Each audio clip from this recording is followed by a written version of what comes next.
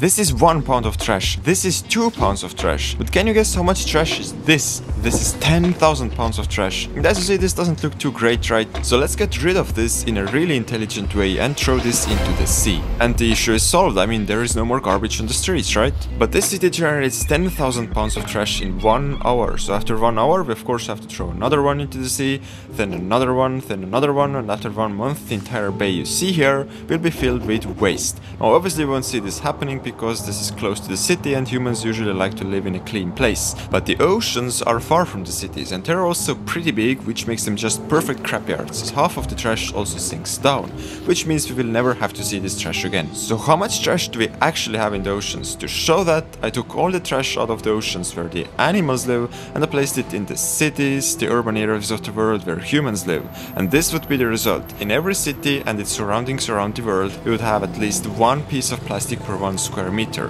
which is quite a lot if you ask me. But what if we had all that waste in one single ball of trash? This would be the result, and as you see, this is a pretty big ball. It has over 1,000 meters of a diameter, and if I lived in one of those buildings, I would be concerned. But not only me, Mr. Beast doesn't like the ball as well. So he has officially announced TeamSeas to remove 30 million pounds of plastic from the oceans. Every $1 you donate is gonna remove 1 pound of plastic from the oceans. And as a good example, I'm gonna show you how to balance out this trash can right here, which weighs for about 12 pounds. So we have to go to teamseas.org and type in 12 pounds, then fill in some sensitive data and write a nice message for the world to see, and you have successfully removed this amount of trash from the oceans. I think the sea animals are gonna thank you.